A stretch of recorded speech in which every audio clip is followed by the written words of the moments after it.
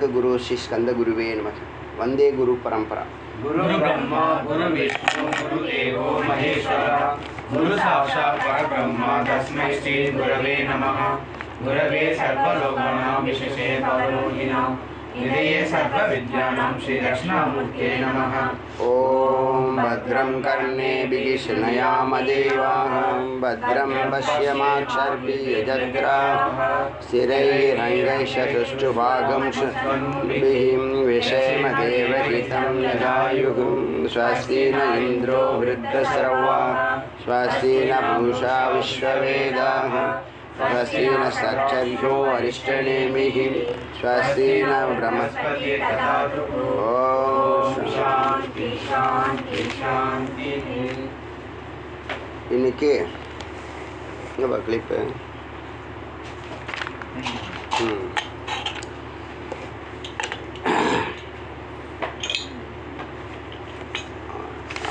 பிரஸ்ன உபனிஷத்தில் நேற்று சாந்தி பாடம் பார்த்தோம்.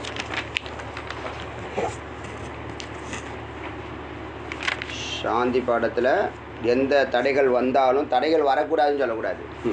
தடைகள் வரும், நாம் என்ன பண்ணணும், நாம் அதை டேக்கிள் பண்ணணும். எந்த தடை வந்தாலும் டேக்கிள் பண்ண தெரியணும். டேக்கிளுக்கு அறிவு தான், நிதானமும் விவேகமும் தான் டேக்கிள் பண்ண தெரியும். இல்லைன்னா எல்லாருமே உட்காந்து அழுவாங்க, இல்லைன்னா பயப்படுவாங்க, இல்லைன்னா துக்கப்படுவாங்க, பதட்டப்படுவாங்க. என்னென்னா பிரச்சனையே வரக்கூடாதான். பிரச்சனை உங்களுக்குள்ளே தான் இருக்குது. எல்லா பிரச்சனையும் அங்கேருந்து தான் வருது. பிரச்சனை வெளியிலேருந்து வரல, உள்ளேருந்து தான், சித்தத்துலேருந்து வருது. நம்மளுடைய பதிவுகள் தான் என்ன வருது, சந்தர்ப்ப சூழ்நிலைகளை பதிவுகள் தான் உருவாக்குது. நமக்கு அப்படி காமிக்கும், நமக்கு மட்டும்தான் அப்படி காமிக்கும், எல்லாருக்கும் அப்படி காமிக்காது. உங்கள் ப்ராப்ளம் உங்களுக்கு மட்டும்தான் விகாரமாக அப்படியே தலைவிரிச்சு ஆடுற மாதிரி தெரியும். உள்ளேருந்து வரக்கூடிய எண்ணங்கள் தான் அது. அந்த எண்ணங்களை நீங்கள் வெளியில் பார்க்குறீங்க. அது சாதாரணமாக பூனை அப்படி பார்த்தா கூட என்னை முறைக்கிற மாதிரி இருக்குது அப்படின்னு சொல்லணும். அது மாதிரி ஒரு சூழலை காமிச்சு கொடுக்கும். அது கிரகங்கள் நம்ம பண்ணுது. அது மாதிரி ப்ராப்ளம் இப்போ நடக்குது. எப்போ இந்த இதில் ப்ராப்ளம் இப்போ நாளைக்கு ஒரு பிரச்சனை வருது. சரி, உங்களுக்குள்ளேருந்து தான் எண்ணங்கள் வருது. ப்ராப்ளம் எங்கேருந்து வேணாலும் வரட்டும், அதை டேக்கிள் பண்ணுற எண்ணங்கள் எங்கேருந்து வருது? டேக்கிள் பண்ணுற எண்ணம் நமக்குள்ள உள்ளேருந்து. பிரச்சனையும் நீங்கள் தான் காரணம். இப்போ நீங்கள் எது நினச்சாலும் ஒரு காரியத்தை நடத்தணும்னு நினைக்கிறீங்க, ஒரு வீடு கட்டணும்னு நினைக்கிறீங்க. இப்போ உங்கள் மைண்ட் என்ன இருக்கும், கொத்தனாரை தேடும், சிமெண்ட்டு கடையை தேடும், கம்பியை தேடும், அந்த ஆட்களெல்லாம் தேடுமா? அவன் எப்போதும் ரோட்டில் போயிட்டு தான் இருப்பான். ரோட்டில் போவான் வருவான். அவன்லாம் உங்கள் கண்ணில் போடுவான். இப்போ புரியுதா? நல்லதுக்கோ கெட்டதுக்கோ அவன்லாம் தருவான். அவன் இன்னொருத்தவன் லிங்க் பண்ணுவான், அவன் இன்னொருத்தவன் லிங்க் பண்ணுவான். அப்புறம் நீங்கள் எல்லாம் கூடுவீங்க, அப்புறம் ஒரு டேட்டு ஃபிக்ஸ் பண்ணுவீங்க, அப்புறம் ஒரு பிளானை போடுவீங்க. எப்படி லிங்க்கு வந்து ஒன்று ஒன்றா வந்துடும். காரணம் நீங்கள் தான். இப்போ நீங்கள் தேடினதுனால தான் அவன் போனது தெரிஞ்சிச்சு. அவன் டெய்லி தான் போயின்ட்டுருக்கான், டெய்லியும் போகிறான் வரான். உங்கள் ஆஃபீஸில் டெய்லி நடக்கிறதாங்க நடந்துக்கிட்டு இருக்கு. ஆனால் உங்களுக்கு வர அன்னைக்கு மட்டும் சந்திராஷ்டமமாக இருக்குது. சந்திராஷ்டமம் யாருக்கு? உங்களுக்கா ஆஃபீஸுக்கா? நமக்கு தான். எல்லா பிரச்சனையும் நமக்குள்ளே தான் இருக்குது. பிரச்சனை உள்ளே இருக்கிறதா வெளியில் பார்க்குறோம். உள்ளே இன்றைக்கி கோவிலுக்கு போகணுங்கிற எண்ணம் வந்துச்சுன்னா வெளியில் கோவிலுக்கு போவோம். இன்றைக்கி சிடிச்சிடாவாக இருக்குது. எது சொன்னாலும் சில பேர் எது சொன்னாலும் கோச்சிப்பான். தொட்டா சீனிங்கன்னு சொல்லுவாங்க. இருக்கான் இல்லையா? என்ன இருக்கான். நாமளே இருக்கலாம், சொல்ல முடியாது. அவருக்கு இன்றைக்கி மூடு சரியில்லை சொல்லுவாங்களே. மூடு வந்து என்றைக்காவது ஒரு நாளைக்கு சரியில்லைன்னா பரவாயில்ல. மூடு எல்லாருக்கும் எல்லா நாளும் சரியாகவே இருக்காது, எப்பயுமே சரியாக இருக்காது. நீங்கள் சரியாக இருக்கணும்னா ஒன்றில் நிற்கணும். அது பேர் தான் சாந்தரசம்னு பேர். சிவத்தில் நின்னீங்கன்னா ஏகரசம் சாந்தரசம். பாக்கி நீங்கள் வெளியில் நின்னீங்கன்னா, ஜகத்தில் நின்னீங்கன்னா 9 ரசம் ஆகிடும். புரியுதா? வீரம், சிருங்காரம் எல்லாமே வரும். எல்லா ரசமும் வரும். பயம், அற்புதம், இதெல்லாம் ரசங்களில் வருது, நவரசங்களில் வருது. அப்போ எல்லா எண்ணங்களும் உள்ளேருந்து தான் வருது. வெளியிலேருந்து நீங்கள் வர மாதிரி தெரியும். ஆனால் நீங்கள் வரக்கூடிய எண்ணங்கள் அதுவாக வந்து இருக்கிற மாதிரி தெரியும். ஆனால் அதுதான் உங்களை வசீகரிக்குது. நீங்கள் தான் அதை வசீகரிக்கிறீங்க. உங்கள் எண்ணங்கள் தான் அதை வசீகரிக்குது. அது புரியுதா? இங்கேருந்தாங்க எல்லாம் வெளில போயிருக்கு. நீங்கள் கண்ணை திறந்தா தான் இதெல்லாம் நடக்கும். நீங்கள் கண்ணை திறக்கலாம் ஒன்றுமே நடக்காது தெரியுமா? இப்போ யாருக்கு பிரச்சனைகள்லாம் யார் உருவாகுறா? நீங்கள் கண்ணை திறந்து கண்ணை மூடிக்கிட்டு வீட்டிலே படுத்து கிடங்க. எத்தனை நாள் படுத்து கிடப்பீங்க? கண்ணை திறந்து பிரச்சனை இல்லாமல் இருக்கலாம். பள்ளி விழும் அப்போ தான் மேலே. உங்களை எப்படியாவது உங்களை இரிட்டேட் பண்ணணும்னு வச்சுங்க, என்ன பண்ணுவோம்? நாம தான் வசீகரிக்கிறோம். நம்மளுடைய நல்லதுக்கும் தீதும் நன்றும் பிறதர வர, இதெல்லாம் பெரிய கோல்டன் வாக்கியம். இதெல்லாம் நீங்கள் மற்றவங்களை காரணம் சொல்கிறது, காரியம் சொல்கிறது, இதெல்லாம் நீங்கள் தான் காரணம். அதுக்கு நடந்தாலும் நீங்கள் என்ன பண்ணணும்? டேக்கிள் பண்ணணும். அப்படியா? என்ன செய்யணும்? ஒன்றும் செய்யக்கூடாது. புரியுதா? நம்ம செய்யாமல் இருக்க மாட்டோம். ஏன்? அது வந்து இடிக்கும், குத்தும், இழுக்கும், கயிறை போட்டு இழுக்கும், எல்லா வேலையும் பண்ணும். நமக்கு அறிவு இருந்தால், ஓ இது இழுக்குது அப்போயே சொன்னார், நம்ம அந்த நேரம் நம்மளை மறந்துடும். அவன் இழுத்தா நம்மளும் இழுத்துருவோம். உடனே ரியாக்ட் பண்ணிடுறோம்ல. உடனே ரியாக்ட் பண்ணனா மைண்டு உள்ளே இல்லைன்னு அர்த்தம். மைண்டு உள்ளே போயிருந்துச்சுன்னா, சத்தோடு இருந்துச்சுன்னா, சித்து விழிப்படைஞ்சு மனம் வந்து பொறிகளுக்கு வேலை செய்கிறதுக்கு டைம் எடுக்கும். அதுக்குள்ளே உஷாராயிடுவீங்க. இப்போ மூக்கு நுனியில் இருக்குது மைண்டு, ஏன்னா வெளியிலே நிற்குது. அது உடனே கோவம் வந்துடும். உடனே ரியாக்ட் பண்ணு, உடனே வேலையை ரிசைன் பண்ணிடு. உங்களை ஒரு செகண்டில் பஞ்சமா பாதகத்தை பண்ண வச்சிடலாம் தெரியுமா? நீங்கள் செய்கிறது அரை மணி நேரத்தில் பஞ்சமா பாதகம். உங்கள் ஆயுள் ஃபுல்லாக ஜெயிலில் இருக்கணும். பண்ணுதா இல்லையா? உங்களை எப்படி வேணாலும் என்ன பண்ணும்? சூழ்நிலை அரெஸ்ட் பண்ணும். இப்போ என்ன பண்ணணும்? ஒன்றும் செய்யக்கூடாது. Two nothing, say nothing, be nothing. இப்போ இந்த 6 ரிஷிகள் சொன்னேன் இல்லையா? பிப்பலாதை தேடி வராங்க, குருவை தேடின்னு ஒரு படலம் இருக்குது. எப்படி பொண்ணு பார்க்குற படலம்னு இருக்குல்ல? பார்க்குறாங்களா இல்லையா? 5 வருஷமாக பார்க்குறேன், 10 வருஷமாக பார்க்குறாங்கன்னா என்னது? யார் தெரியுமா அந்த மாதிரி 5 வருஷமாக 10 வருஷமாக பார்க்குறது? இது வந்து கண்டிஷனல் போடும். Conditional marriage, arrange marriage. இது கண்டிஷன் போடுங்க. கண்டிஷன் போடும்போது அது என்ன பண்ணும்? சுத்த விடும், பிரகாரம் பண்ணும். எல்லாருக்கும் இறைவன் ஈக்குவலாக வாய்ப்பு கொடுக்குறான். அதை அக்செப்ட் பண்ணுற அறிவு இருக்காது. வரப்போ உதாசீனப்படுத்தும். அப்புறமா இது தேடி அலையும், நவகிரகத்தை சுற்றும், திருவிடந்தை போயிட்டு வரும், பெருமாளை போய் பார்த்து நமஸ்காரம் பண்ணிட்டு வரும். புரியுதா விஷயம்? நித்திய கல்யாண பெருமாள் போனால் தான் கல்யாணம் நடக்கும் அப்படின்னு என்ன பண்ணும்? தேடி வந்தப்போ உதாசீனப்படுத்தும். சர்க்கிள் மாறிக்கிட்டே இருக்குங்க. நீங்கள் சில விஷயம், எல்லா விஷயம், முக்கியமான விஷயம்லாம் டைரெக்டாக இறைவன் செய்கிறார், நல்லா உணரலாம். சில விஷயங்கள் நாம் நடத்துகிற மாதிரி தெரியும், நாம் எதுவுமே நடத்தலை. அவனின்றி ஒரு அணுவும் அசையாது. இதெல்லாம் தெளிவாக இருக்கணும். அவன் செய்கிறான், அவனுக்காக செய்கிறேங்கிற வார்த்தை எந்த செகண்டும் டெய்லி ஓடிக்கிட்டே இருக்கணும் நிதித்தியாசனத்தில். அவன் செய்கிறான், அவனுக்காக செய்கிறான். நம்மளால் ஒன்றுமே நீங்கள் டேக்கிள் பண்ணலாம், பொறுமையாக இருக்கலாம். நெகட்டிவ் வருதுன்னா பேசாமல் இருக்கலாம், ஒன்றும் செயல்படாமல் இருக்கலாம். அந்த காலம் போகிற வரைக்கும் தான் அதை ஆட்டி படைக்கும். சில பேருக்கு வருஷ கணக்கில் ஆட்டி படைக்கும். ஆனால் நீ அவ்வளோ பண்ணியிருக்க. கொஞ்சம் நஞ்சமாக நீ பண்ண அக்கிரமம் இப்போ பார்த்தாலே தெரியுது எவ்வளோ அக்கிரமம் பண்ணிக்கிட்டு இருக்கோம். அக்கிரமம்னு என்னது? கிரமமாக போகிறதில்ல, அப்படியே குறுக்கு வழியில் போகிறது. சாமியை பார்க்குறத விட குறுக்கு வழி. அப்போ பிப்பலாது இந்த 6 பேரும் மேலான்னு கும்பமேளான்னு சொல்கிறாங்களே, கும்பமேளா சாதுக்கள் எல்லாம் ஒன்றா சேருவாங்க. மேலானா மில்னான்னு அர்த்தம். மில்னானா சந்தித்தல்னு அர்த்தம். சம்ஸ்கிருதத்தில் மில், ஹிந்தியில் மில்னா. எல்லோரும் சந்திக்கிற இடத்த ஒரு ஃபங்க்ஷன் சொல்லுவாங்க, மேலா. கெட் டுகெதர், தமிழில் சொன்னது உங்களுக்கு புரியும். கெட் டுகெதர், புரியுதா? Get together function. அது மாதிரி உலகத்தில் யாருமே நடத்த முடியாத ஃபங்க்ஷனுங்க. ஒரு அட்வர்டைஸ்மெண்ட் கிடையாது, ஒரு ஃபோட்டோ கிடையாது, ஒரு ஃப்ளெக்ஸ் போர்டு கிடையாது. உலகத்திலே அதிகமாக கூடுற ஃபங்க்ஷன், மக்கள் அதிகமாக கூடுற ஃபங்க்ஷன் அது. ஏன்? எல்லாரும் சகுனோபாசகர்கள், சித்தர்கள், யோகிகள், ஞானிகள், ரிஷிகள் எல்லாம் வருவான். நிர்வாணம், அறநிர்வாணம். நமக்கு பார்த்தா பைத்தியம் மாதிரி தெரியும். ஏன்னா நம்மளை பைத்தியம்னு நினைக்கும். அது வர 4 இடத்துல. அதில் வந்து இந்த மேலாவே கும்பமேளான்னு சொல்கிறோம்ல, அது 4 குவார்ட்டர், ஆஃபு, அது மாதிரி 4 இடத்துல பூரணமாக நடத்துகிறது தான் 12 வருஷம், 4 வருஷம். ஆமாம், 3 வருஷத்துக்கு ஒரு முறை. 3, 12, 4, அரை, 3/4, 1 அப்படி நடக்குது. அந்த மேலால் இவ்வளோ பேர். அங்கே என்ன மேலா எதுக்கு கூடுறதுன்னா, நான் மேலாலாம் போய் பார்த்ததில்ல, டிவியில் ஒரு செகண்ட் நியூஸில் போடுறான்னு அதுக்காக கேட்டது தான், பார்த்தது தான். அதில் என்னன்னா எல்லாரும் வந்து சந்திப்பாங்க, பல ட்ராக்கில் போயிருப்பாங்கல்ல, இறைவனை அடையிறதுக்கு தேடி போயிருப்பாங்கல்ல, எல்லா மார்க்கமும் ஒரு இடத்துல சந்தித்து தன்னுடைய சந்தேகங்களை பரிமாறிக்குவாங்க, சந்தேகங்களை தீர்த்துக்குவாங்க. குருவிட்ட கேட்கறது மட்டும் இவங்க எல்லாம் கேட்டுட்டு ஃபைனல் பண்ணுவாங்க, இந்தந்த கேள்வி தான் குருவிட்ட கேட்கணுன்னு. அப்படி சந்தித்தவர்கள் தான் இந்த 6 ரிஷிகள். ஒரு மேலால் சந்தித்து இவங்கெல்லாம் சகுனோபாசகர்கள், உருவ வழிபாட்டோடு இருந்திருக்காங்க. நிர்குணத்தை தான் இப்போ தெரிஞ்சுக்கிறதுக்காக உபனிஷத்தில் எக்ஸ்பர்ட்டாக இருக்கக்கூடிய பிப்பலாத் மகரிஷியை தேடி வராங்க.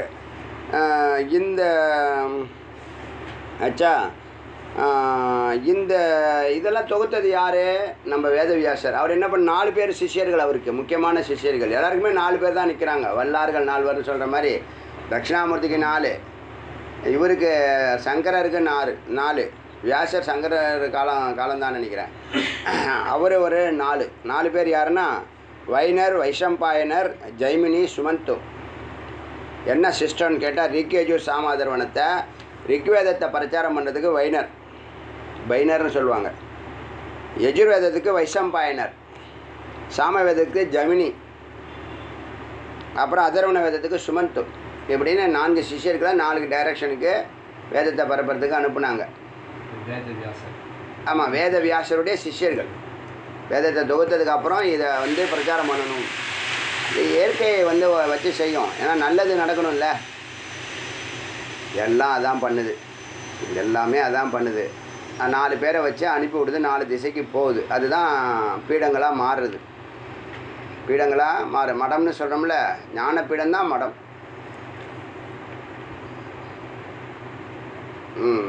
நான் சின்ன பிள்ளையா இருக்கும்போது மடம்னு சொன்னால் சாப்பாடு போடுவாங்க அப்படி சொல்லுவாங்க. ஆண்டிகளாக சேர்ந்து மடம் கட்டினோம் போல். அது எந்த கோயில்? நம்ம திருச்செந்தூர். அது வந்து மடமாக இது. முருகன் லைவாக இருக்கிறான். சரி, அந்த 4 பேரும் ஒவ்வொரு திசைக்கு போயின்னு சொன்னாங்க இல்லையா. இப்போது உங்களை தேடி வந்துட்டாங்க. யார் வந்தாங்க, அந்த 6 பேர் யார் அப்படின்னு பார்க்கறதுக்கு முன்னாடி சின்ன இன்ஃபர்மேஷன் இந்த அதர்வண வேதத்தை பற்றி நம்ம கொஞ்சம் பேசணும். ஏன்னா அதுலேருந்து தானே இந்த இது வந்திருக்கு. ஆமாம், சாந்தி பாடம் வந்திருக்கு. இந்த உபநிஷதே அதுலேருந்து தான் வந்திருக்கு, அதர்வண வேதத்துலேருந்து தான்.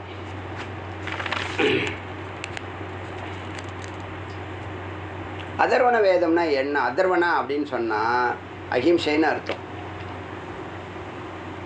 எப்படி பார்த்தீங்களா, ஒரு வேதத்துக்கே டைட்டில் பார்த்தீங்களா, அஹிம்சை. யாரையும் ஹிம்சை பண்ணக்கூடாது. வேதாந்த நம்ம சொல்லும்ல, யாரையும் நம்ம சண்டை போட மாட்டோம், ஆர்கியூமெண்ட் பண்ண மாட்டோன்னு.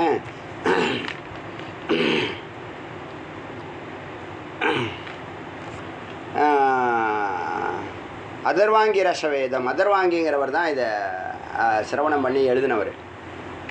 பிரம்மவேதம்ங்கிற பேரும் இருக்குது இந்த இதுக்கு, இந்த அதர்வண வேதத்துக்கு. பிஷக் வேதம்னு பேர். பிஷக்னா வைத்தியம், வைத்தியத்தை பற்றிய விவரங்களும் இதில் அதிகமாக சொல்லப்பட்டிருக்கு. சத்திரிய வேதம்னு போர்க்கல்வி பற்றிய விவரங்கள்லாம் இதில் அதிகமாக இருக்குது. இதெல்லாம் வந்து அப்புறம் பிரம்மசங்கல்பமே சிருஷ்டி.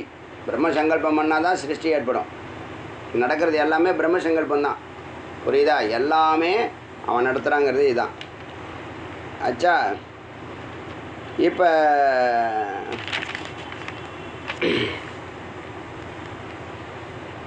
ரொம்ப டீட்டெயிலாக வேணாம், உங்களுக்கு ஓரளவுக்கு தெரிஞ்சால் போதும்.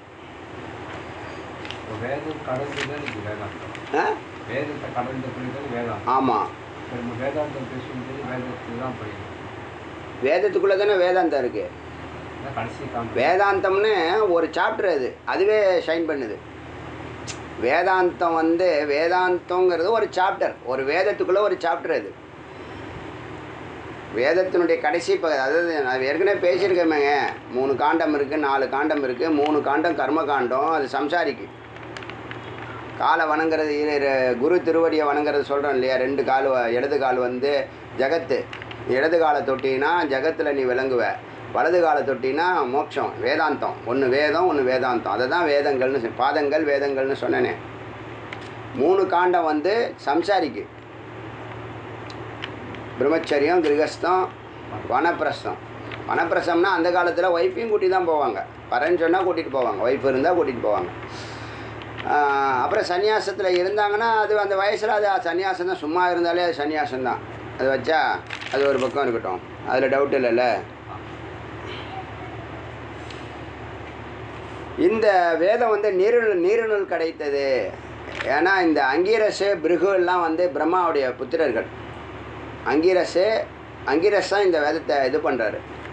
எங்கன்னா நீரிலேருந்து எடுக்கிறாரு இந்த வேதத்தை.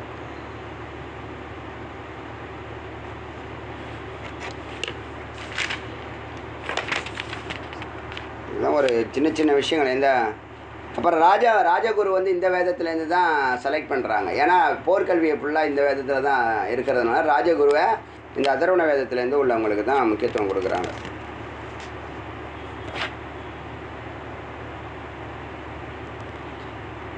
அச்சா,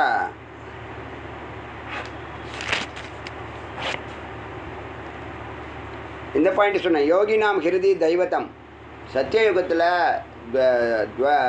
திரேதா யுகத்தில் இறைவனை ஹிருதயத்தில் பார்த்தாங்க யோகிகள். இப்போ ஹிருதயத்தை தான் பார்க்குறாங்க யோகிகள். பக்தர்கள் தான் வெளியில் பார்க்குறது சகுன உபாசனை. ஆனால் ஞானிகள் எங்கேயும் பார்க்குறாங்க, எல்லாமாவும் இறைவன் தான் பார்க்குறாங்க. ஞானிகளுக்கு ஞானினாம் ஈஸ்வர சர்வத்திரம். ஞானிகளுக்கு ஈஸ்வரன் சர்வத்திரம், எங்கும் சமதர்சி. அச்சா, இப்போ நாம் மந்திரத்துக்கு போகிறோம்.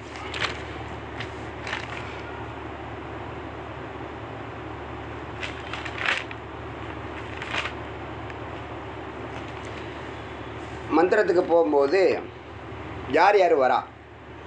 ஓம்னு ஆரம்பிக்குது முதல் மந்திரம். ஓம் நமக. நமக அப்படின்னு சொன்னால் நான், மா இல்லை, நான் இல்லை அப்படின்னு அர்த்தம். எங்கேயுமே நான் இல்லை, அகங்காரம் இல்லை, நான் செய்யவில்லை, நான் காரணம் இல்லை, நான் இல்லைன்னு நான் இல்லை. அதாவது அகங்காரம் இல்லை, அகங்காரம் இல்லை.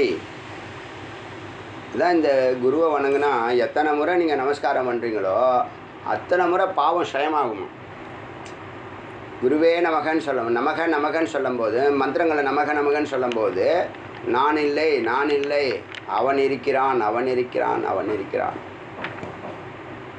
அவன் செய்கிறான், அவன் செய்கிறான், அவன் செய்கிறான், அவனுக்காக செய்கிறேன், அவனுக்காக செய்கிறேன். நமகங்கிற வார்த்தைக்கு அர்த்தம் முதல் வார்த்தையே நமக. ஓம் ஓங்காரம் நேற்று சொன்ன அகர உகர மகரம் தான் உலகம். அது நாம ரூபத்தில் வரும். நாம ரூபம் பொருட்கள், உலகத்தில் நிறைய பொருட்கள் இருக்குது. அந்த பொருட்களுக்கு தான் பேர் இருக்குது. அந்த பேர் ஒரு வடிவத்தில் இருக்குது, அதனால ஒரு பேரை வைக்கிறோம். ஒரு கம்பி வளைச்சோம்னா வளையல்னு சொல்கிறோம், நீட்னா கம்பின்னு சொல்கிறோம். தங்கம்தான் இல்லை காப்பரோ ஏதோ ஒன்று, அதுக்கு ஒரு வடிவம் வருது, வளைச்சிருக்கோம், அதனால் ஒரு வடிவம் வந்துச்சு, அது பேர் வளையல். நாமமும் ரூபம் தான். இப்போ ஒரு தங்க கடையில் 1000 டிசைன் இருக்கலாம், ஆனால் தங்கத்தினுடைய விலையை தான் போடுவான். இந்த டிசைன் இந்த விலை, அந்த டிசைன் இந்த விலையெல்லாம் போட மாட்டான், தங்கத்தின் விலையை தான் போடுறான். அப்படி தானே போடுறாங்க. வளையல் இந்த விலை, மூக்குத்தி அந்த விலை, அப்படியே போடுறாங்க, போட மாட்டாங்க. அப்போ ஒன்றை அறிந்தால் இந்த எல்லா 1000 டிசைனையும் அடைஞ்சிடலாம். இப்போ இறைவன் ஒன்றை அடைஞ்சால் அந்த ஜகத்தில் உள்ள எல்லா பொருளையும் அடையலாம். இப்போ ஒரு எறும்புக்கு மத்தியான சாப்பாடு லேட் ஆகுதுன்னா சுவாமிக்கு தெரியும். ஏன்? அவன் தான் படைச்சிருக்கான், அவனுக்கு அதுக்கும் டைரக்ட் லிங்க் இருக்குது. உண்டா இல்லையா? எங்கேயோ இருக்கிற சூரியன் நம்ம வீட்டு ஜன்னல் வரைக்கும் வருது. இதை விட அதிசயம் என்ன வேணும்? ஒரு சூரியன் இல்லை, எத்தனையோ கோடி சூரியன் இருக்குது. ஆனால் ஒரு சூரியனுக்கே இவ்வளோ தூரம் வருது. அதுக்கு பயணம் எவ்வளோ நாள் தெரியுமா பண்ணி வருது? ஒளியினுடைய வேகம் நான் ஒரு செகண்ட் 3,80,000 கிலோமீட்டர்ஸ் நினைக்கிறேன் ஒரு செகண்டுக்கு. அதனால் ஓம் நமக பரம்பொருளே. ஓங்காரம் தான் பரம்பொருள். இப்போ நாம ரூபம் சொன்னோமா, உலகம், அப்புறம் வேதம், வேதத்தினுடைய சாரம் ஓங்காரம். ஓங்காரம் தான் பிரம்மம், ஓங்காரம் தான் பிரம்மம். ஸ்தூலமாக இருந்தால் ஓம்னு சொல்லுவோம், சொல்லாமல் இருக்கிறோம்ல அது வந்து அமாத்ரா. உச்சரிக்கலைன்னு சொன்னால் அமைதி தான் சூக்ஷ்மம். இறைவனுடைய குரல் வந்து அமைதியாக இருக்கிறது சூக்ஷ்மம், அதுதான் மௌனம். இறைவனுக்கு மொழி வந்து மௌனம். வெளிப்பட்டால் ஓங்காரம். நம்ம கேட்குற முதல் வார்த்தை ஓங்காரம் தான். அதனால் ஓம் நமக பரம்பொருளே நமகன்னு அர்த்தம். பரமாத்மனே ஹரி ஓம். அப்படின்னு சொல்லி ஆரம்பிக்கிறார். யார் யார்? சுகேஷாச்ச பாரத்வாஜக சைபியஸ்ச சத்யகாமக சௌரியாயனி ச கார்கயக கௌசல்யஸ்ச ஆஸ்வாலயனக. ஆஸ்வாலயன் இருக்கு, எங்கேயோ ஒரு இடத்துல பார்த்துருக்கோம், ரிஷி வந்திருக்கார்ல. பார்கவோ வைதர்பிகி கபந்தி காத்தியாயனஸ்தே ஹேய்த பிரம்மபரா பிரம்மனிஷ்டா பரம் பிரம்ம அன்வேஷமானாக ஏஷக வை தத் சர்வம் வக்ஷதீதி தேக சமேத்பானையோ பகவந்தம் பிப்பலாதம் உபசன்னாக. ஓம் நமக பரமாத்மனே நமக. ஹரி ஓம்.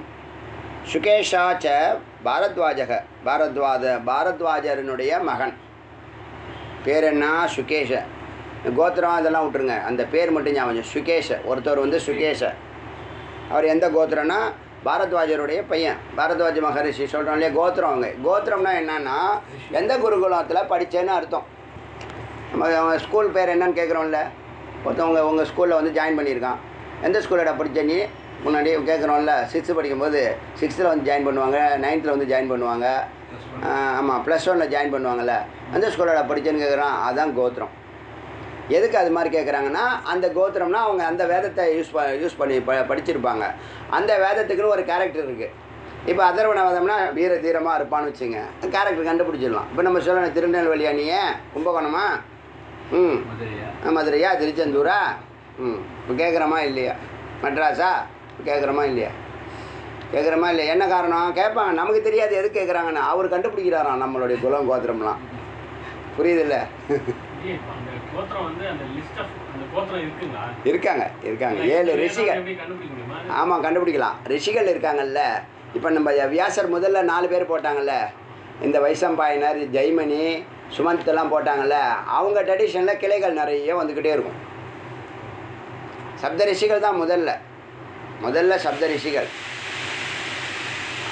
அதுக்கு மேலே சனத்குமாரர்கள், அதுக்கு மேலே தட்சிணாமூர்த்தி, அதுக்கு மேலே நந்தி. 3 எல்லாரும் ஒன்று தான், எல்லாமே சிவன் தான், பரம்பொருள் தான். அப்புறம் அம்பாள், அதுக்கு மேலே சிவன் அம்பாளுக்கு சொல்ல, அம்பாள் நந்திக்கு சொல்ல, நந்தி தட்சிணாமூர்த்தி ரூபமாக சனகாதி முனிவர்களுக்கு சொல்ல, சனகாதி முனிவர்கள் சப்த ரிஷிகளுக்கு சொல்ல, சப்த ரிஷிகள் அப்படியே சொல்லி நமக்கு வரைக்கும் வந்துடுச்சு. அந்த சனகாதி முனிவர்களில் முருகனும் உண்டு. சனத்குமாரங்கிற பேரில் முருகப்பெருமான் அவதார புருஷனாக இருந்து அப்பா கிட்டேயே பாடம் கேட்டுக்கிறார், குருவாக பார்த்து. அது எல்லாரும் சொன்ன விஷயந்தான். இருக்குது, ஆதாரம் இருக்குது. மந்திரம் வரும், நான் சொல்கிறேன், போகிறேன்னு சொல்கிறேன். அப்படி நான் உங்கள் வரைக்கும் வந்திருக்கு. இதை யார் தேடுவாங்கன்னா ரிஷிகள் தான் தேடுவாங்க. பேரறிவு மிக்கவர்கள் தான் ஏன்னா நீங்கள் இது ரொம்ப இன்டீரியரான விஷயம், சூக்ஷ்மமான விஷயம். எப்போயோ பலன் கொடுக்க போகுதுன்னு நினச்சிக்குவீங்க. ஆனால் இது சுவிட்ச் போட்டோடனே எரியும். இப்போ நமக்கு நிறைய பேருக்கு என்ன ப்ராப்ளம்னா, கடவுள்கிட்ட போய் ஒரு பிரார்த்தனை பண்ணுறான்னு வச்சுங்களேன், உடனே நடந்தால் தான் அவன் சிந்திப்பான். ஆனால் உடனே நடக்காது, ஆனால் நடந்துக்கிட்டே இருக்கும் ப்ராசஸ்ஸு. சுவாமிகிட்ட எந்த பிரார்த்தனை பண்ணாலும் அந்த பிரார்த்தனை நடக்கிற வரைக்கும், நீங்கள் பிரார்த்தனை பண்ணுற வரைக்கும், சங்கல்பம் பண்ணுற வரைக்கும் வேணால் நடக்காமல் இருக்கலாமே தவிர, நீங்கள் சங்கல்பம் பண்ணிட்டீங்கன்னா அதுலேருந்து ப்ராசஸ் என்ன பண்ணும், நடந்துக்கிட்டே இருக்கும். உன்னுடைய சங்கல்பம் வலிமையாக இருந்துச்சுன்னா உடனே நடக்கும். ஏன்னா சங்கல்பம் எந்த இடத்துல இருந்து பண்ணுறேன்னு மைண்ட் இருக்குது, ஒரு ஸ்தானம் இருக்குது. புரியுதா? உங்களுக்கு தகுதி இருக்குது, உங்கள் தபஸ் இருக்குது. உங்கள் வருமானம் என்ன, உங்கள் அறிவு தான் உங்கள் வருமானம். உங்கள் அறிவு என்ன, உங்கள் தவம் தான் உங்கள் அறிவு. புரியுதா? உங்கள் லைஃப் ஸ்டைல் எதை வச்சுருக்குன்னா உங்கள் தவத்தை வச்சு தான் இருக்குது. எல்லாத்தையும் போல் நீங்கள் உங்கள் வேலையை நீங்கள் செய்ய முடியாது. நீங்கள் டேலண்ட்டு ஓவர் ஆகிடுச்சுன்னா அப்புறம் நீங்கள் விளையாட்டாக பண்ணுவீங்க, அது வேறு விஷயம். அதுக்கு மேலே நீங்கள் டார்கெட் வச்சிங்கன்னா நீங்கள் தபஸ் பண்ணிக்கிட்டே தான் இருக்கணும். ப்ராக்ரஸ் போகணும்னா தபஸ் பண்ணணும். அப்படியே ஓட்டிக்கிட்டு இருக்கலாம் அப்படின்னு சொன்னால் அப்படியே ஓட்டிகிட்டே இருக்கலாம். அப்டேட் பண்ணாமல் அப்புறம் என்ன வேலை செய்யும்? அந்த செல்லு எப்படி அப்டேட் பண்ணாமல் தான் என்ன பண்ணும்? நீங்கள் ஒன்று தொட்டால் அது ஒன்று காமிக்கும். பண்ணுதா இல்லையா? எல்லாம் கணக்கு தான். தபஸ் பண்ணிக்கிட்டே இருக்கணும். வாழ்க்கையில் நீங்கள் முன்னேறணும், சாதிக்கணும்னு நினைக்கிறவங்க, இல்லறத்துலேருந்து சாதிக்கணும்னு நினைக்கிறவங்க சைட் பை சைடு வெஜிடேரியன் அதை தான் பண்ணுறாங்க.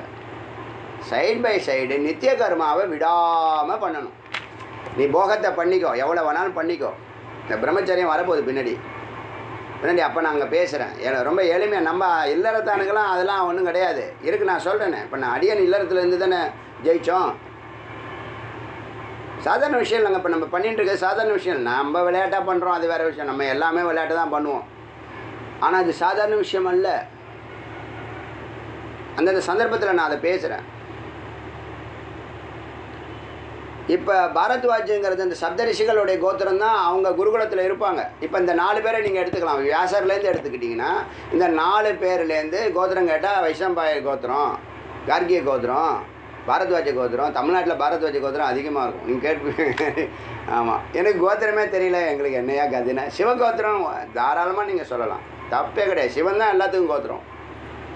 சிவன் தான் எல்லாத்துக்குமே குரு. ஜெகத்குருன்னா சிவத்தை தான் குறிக்கணும். அப்புறம் சர்வைக்கு ஆன பிற்பாடு மக்கள் எல்லாரும் போற்ற ஆரம்பித்தனால ஜெகத்குருன்னு சொல்ல வராங்க. புரியுதா? எல்லா ஏன்னா சங்கரர் ஒன்றும் சாதாரண ஆள் கிடையாது. ஃபுல்லாக இந்தியாவை சுற்றி வந்திருக்காரு. எத்தனையோ முறை சுற்றி வந்திருக்காரு. சங்கரரில் பேசியிருப்பேன், எத்தனை மணி ஞாபகம் இல்லை, மறந்துவிட்டேன். 4 முறை இந்தியாவை அந்த காலத்தில் நடந்தே வந்திருக்காரு. எதுக்கு? இந்த ஞானத்தை பரப்புறதுக்கு. அவர் செஞ்ச பணியில் நம்ம ஒரு ஏன்னா அதுக்கு தான் நம்மளுக்கெல்லாம் கொஞ்சம் ஒரு இது வருது, ஜோஸ் வருது, ஒரு உத்வேகம் வருது. அவ்வளோ பண்ணிட்டு போயிருக்காரு. என்ன ஞானம்! அதுதாங்க, ஞானிகள்லாம் வந்து பறந்துருவாங்க. நினச்ச இடத்துல தோண்டுவாங்க. இந்த சினிமாவில் எப்படி காமிக்கிறான், ஒரே படத்தில் 3 மணி நேரத்தில் 1 வருஷத்துக்கு கதையை சொல்லிடுறானா இல்லையா? ஒரே பாட்டில் கோடீஸ்வரன் ஆகிறானா இல்லையா? 10 நிமிஷத்தில் கோடீஸ்வரன். நீ 100 ரூபா கொடுத்தா போதும். அதனால் பாரத்வாஜர் கோத்திரத்தில் பாரத்வாஜர் மகனே தான் அவன் சுகேஷ். அப்புறம் சபியச்சுனா சிபி மகரிஷி, அவங்க பையன் சத்யகாம பல இடத்துல வருது. அவையார் மாதிரி பாரதின்னு சொல்கிறோம்ல, அது மாதிரி பல சத்யகாமக இருக்காங்க. சிபியின் மகன் சத்யகாமக. சௌரியாயனீச்ச கார்கய, சூரியனுடைய பேரன் கார்கிய கோத்திரம்னு சொல்லுவாங்க. ஏன்னா இந்த பரம்பரை என்ன அங்கே பெருமைன்னா, இது ஏன் குலங்கோத்திரம்லாம் கேட்குறாங்கன்னா, உன் வரலாறு என்னங்கிறது அதில் தெரிஞ்சு போயிடும். அப்போ அது கேட்கணுமா வேண்டாமா? கேட்கணும். ஏன் உன் பாரம்பரியத்தை நீ சொல்ல தெரியாதா உனக்கு? எல்லாத்துக்கும் சூத்திரம், மந்திரம், இன்னொரு வார்த்தை இருக்குது இந்த குலங்கோத்திரம் சொல்கிறதுக்கு. உங்கள் தாத்தா பாட்டியை விட்டுட்டாங்கன்னா ஏன் விட்டாங்க? மயக்கத்தில் இருந்திருப்பான், வேறு ஒன்றும் இல்லை. பின்னாடி பேர குலத்தை நம்மளை வந்து திட்டுவானுங்கிற அறிவே கிடையாது. புரியுதா? இப்போ என்னாச்சு, சௌரியாயனி, சூரியனுடைய பையனுடைய பையன் கார்கேயா. அப்புறம் கௌசல்ய கோத்திரம் கேள்விப்பட்டிருப்பீங்க. கௌசிக கோத்திரம், கௌசல்ய கோத்திரம். இது வந்து கௌசல்ய ஆசுலாயனுடைய மகன் தான் கௌசல்ய.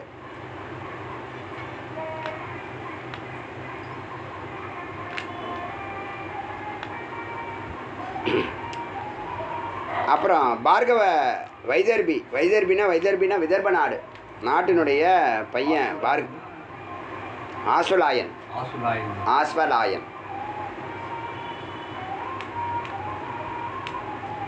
ஆசுலாயன் மகன் கௌசல்யா. வைதர்பி நாட்டில் பார்கவ கோத்திரம் சொல்லுவாங்க. அப்புறம் காத்தியாயனஸ்த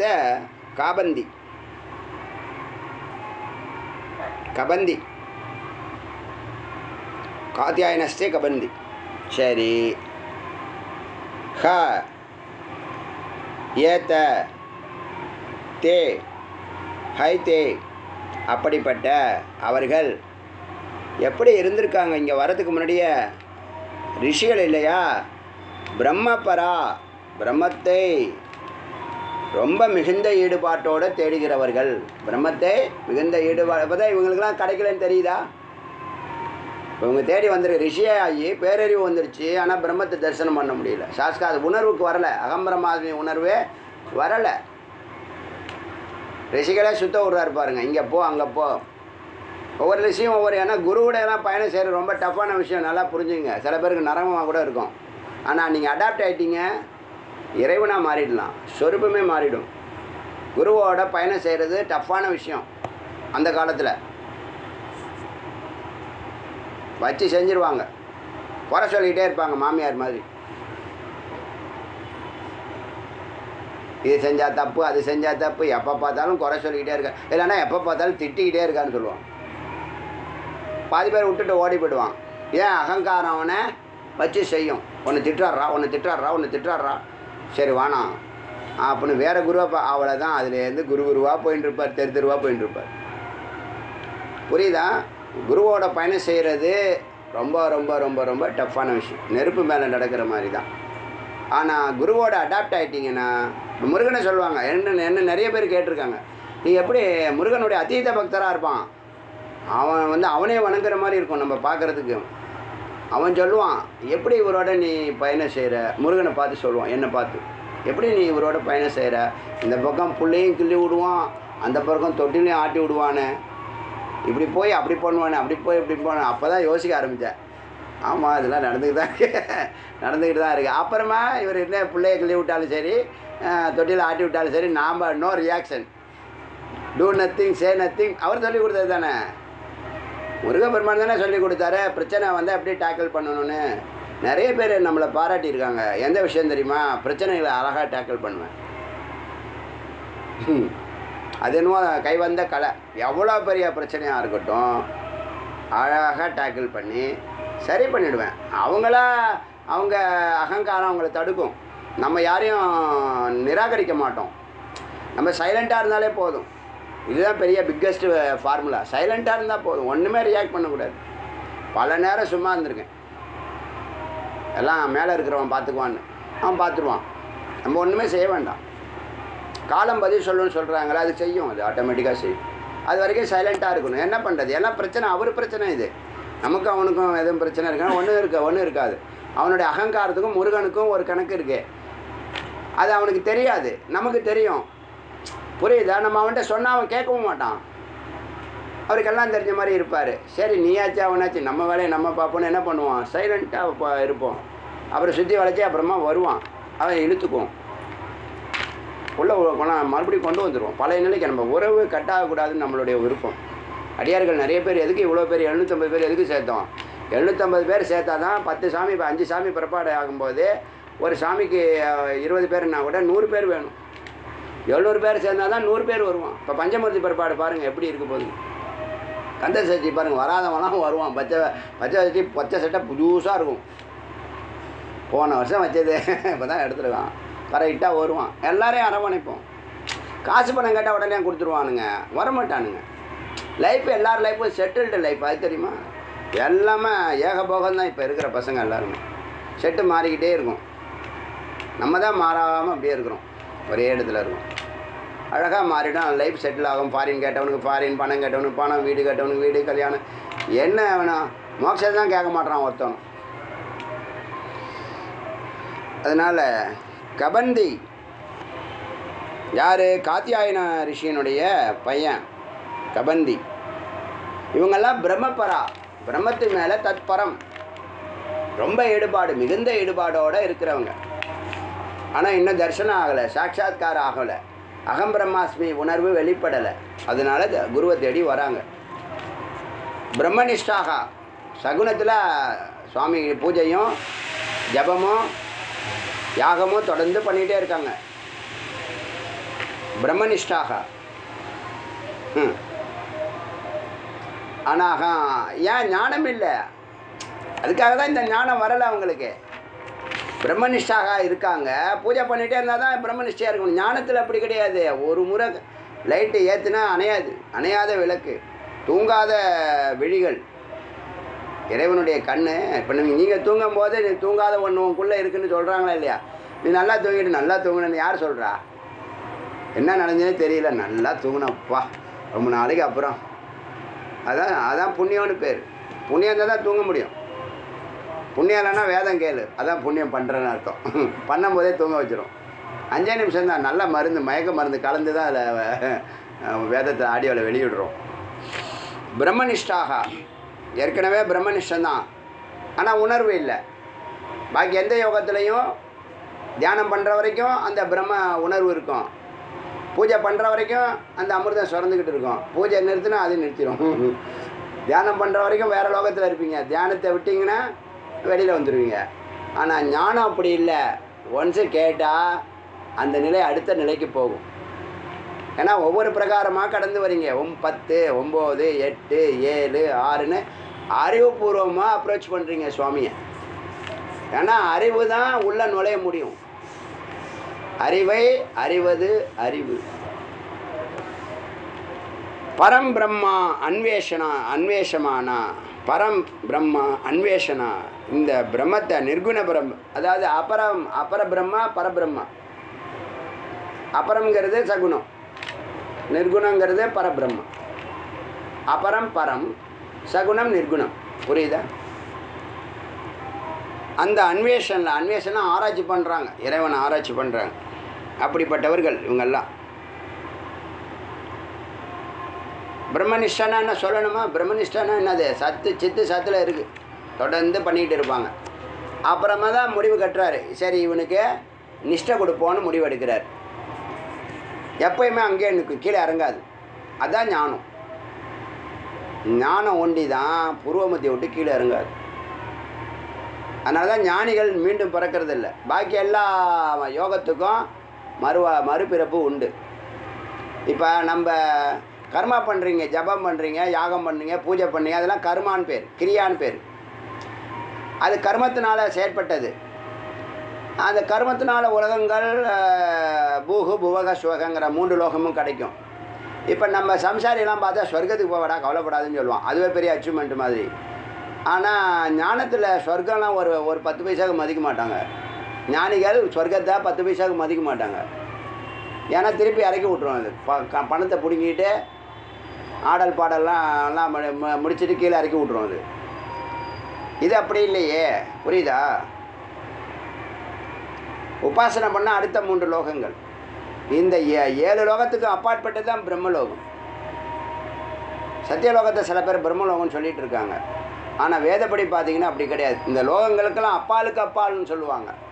ஏன்னா லோகம் எல்லாம் ஜகத்து கிடையாது. இல்லை சுவாமி ஜகத்து கிடையாது, நிர்குணம். எங்கும் இருக்கிறார், எல்லாமா இருக்கிறார். அப்புறம் எங்கே நீ லோகம் சொல்கிறது? அவருக்கு அறிவு தான் இறைவன். ஏங்க பிரத்யட்சமாக உங்களுக்கு அறிவு ஆட்டோமேட்டிக்காக சம்பளம் வருதா இல்லையாங்க? ஒரு கோர்ஸ் பாஸ் பண்ணால், இந்த கோர்ஸ் பாஸ் பண்ணிட்டீங்கன்னா ஒரு ப்ரொமோஷன் போடுறாங்களா இல்லையா?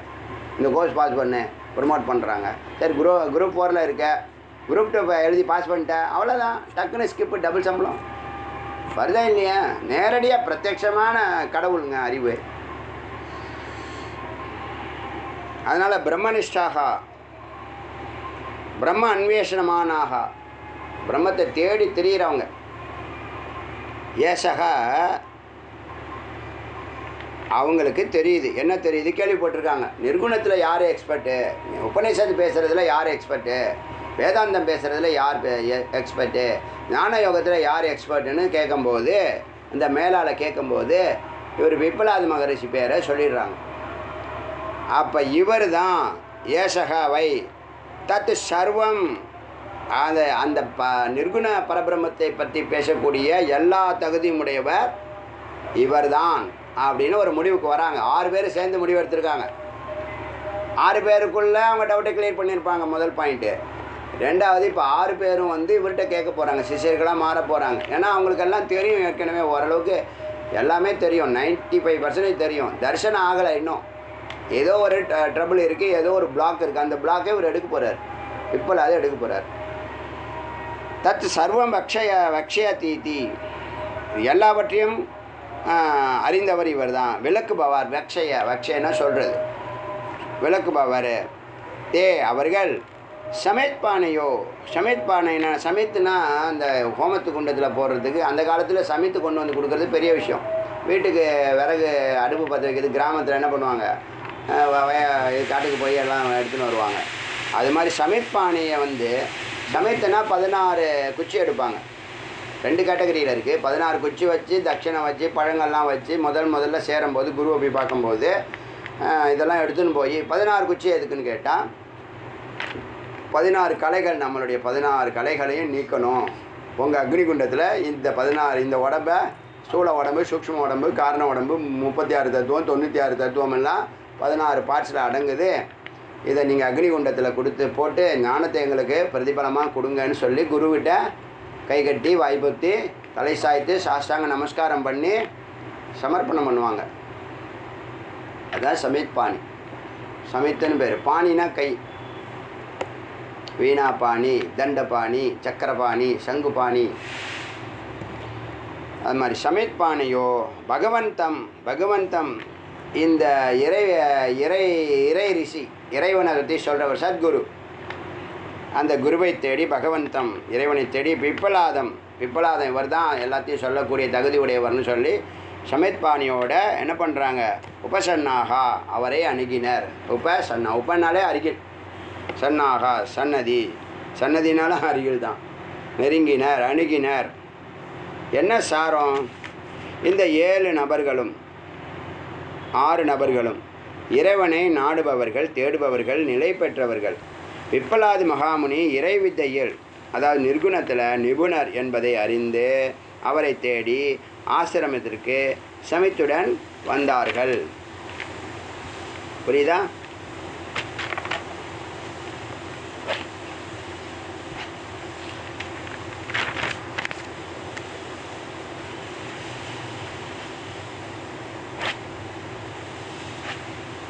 அடுத்தது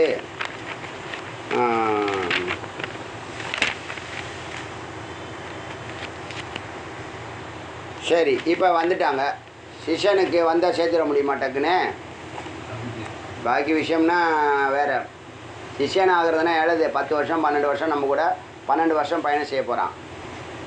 அவனுக்கு தகுதி இருக்குமா, அவனுக்கு சகிப்புத்தன்மை இருக்குமா, அதெல்லாம் பார்க்கணும்ல. அந்த விஷயத்தை யோசிக்கிறாங்க. யோசிக்கும் போது ஞானத்தின் மீது இருக்கும் ஆர்வமே ஒரு சிஷ்யனுக்கு முதல் தகுதி. அவனுக்கு ஆர்வம் இருக்குதா, முமுட்சு இருக்கா, பக்தி இருக்கா. முதல்ல பக்தி இருக்கான்னு பார்ப்பாங்க. முமுட்சு இருந்தால் தான் இங்கே வருவான். வந்திருக்கவனுக்கு பக்தி இருக்கான்னு பார்ப்பாங்க. முதல்ல பார்க்குறது பக்தி இருக்கா, ஆர்வம் இருக்கா, அதை சோதிப்பாங்க.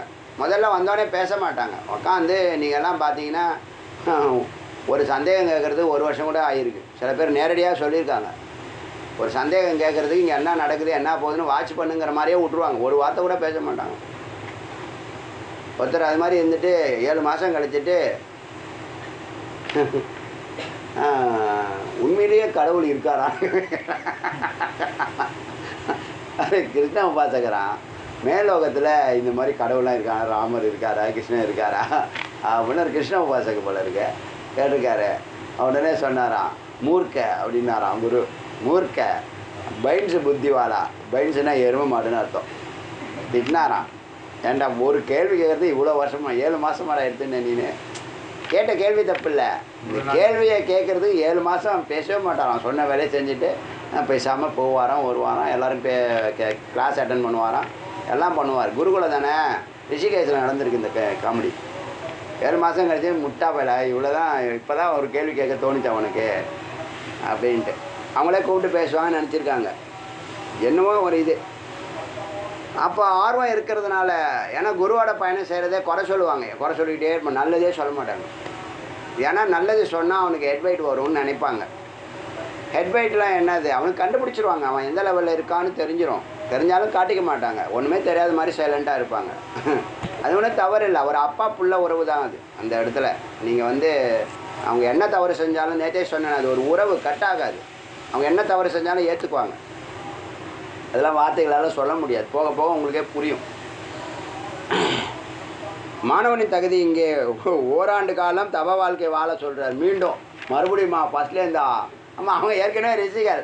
அவனை மறுபடியும் நீ ஃபஸ்ட்லேருந்து தொண்டு செய்யணும், கையை பிடிக்கணும், காலை பிடி, துணி துவைக்கணும், போய் பிக்ஷா வாங்கிட்டு வரணும், சமைத்து பானைலாம் எடுத்துன்னு வரணும், இது எல்லா வேலையும் நீ மறுபடியும் ஃபஸ்ட்லேருந்து பண்ணணுன்னா எப்படி செய்கிறாங்க? அதான் அங்கே ஆச்சரியம். செய்கிறாங்க, 1 வருஷம் செய்கிறாங்க, அப்படியே உட்காந்து செய்கிறாங்க. சரி, வந்தோடனே இந்த கருத்துக்களை சொல்கிறார் இல்லையா. 1 வருஷம் நீங்கள் இங்கே தங்கணும், ஒரு வார்த்தை பேசக்கூடாது, சைலண்ட்டாக சொல்கிற வேலையை செய்யணும், தப வாழ்க்கை வாழணும், மௌனமாக இருக்கணும்னு எல்லாம் சொல்கிறாரா. அப்புறம் உங்களுடைய லட்சணம் என்ன அப்படிங்கிறத சொல்ல போகிறாரு. நமக்கு டைம் ஆச்சு, சாமி பரபாடு பண்ணணும். ஒரு அரை மணி நேரமாவது சொல்லிக் கொடுக்கணுங்கிறதுக்காக ஓடி வந்தேன். 45 நிமிஷம் ஆகிடுச்சா? சரி, 5 நிமிஷத்தில் நம்ம அங்கே கிளம்பிடலாம். ஏன்னா இந்த மந்திரம் புதிய மந்திரம், அது ஆரம்பித்தோம்னா அது இழுக்கும். பூர்வாங்கம் பேசி தான் பேசணும். அதனால் நாளைக்கு என்ன பண்ண போகிற, நிபந்தனைகள் போட போகிறார். இது உங்களுக்கு என்னென்ன நிபந்தனை நீங்கள் ஃபாலோ பண்ணணும், கண்டிஷன் போடுறாரு சிஷ்யர்களுக்கு. அது நாளைக்கு பார்க்கலாம். அருணாச்சல சிவன் அருணாச்சல சிவ அருணாச்சல சிவ அருணாச்சல அருணாச்சல சிவ அருணாச்சல சிவ அருணாச்சல சிவ அருணாச்சல அருணாச்சல சிவ அருணாச்சல சிவ அருணாச்சல சிவ அருணாச்சல சிவேர் முருகனுக்கரோ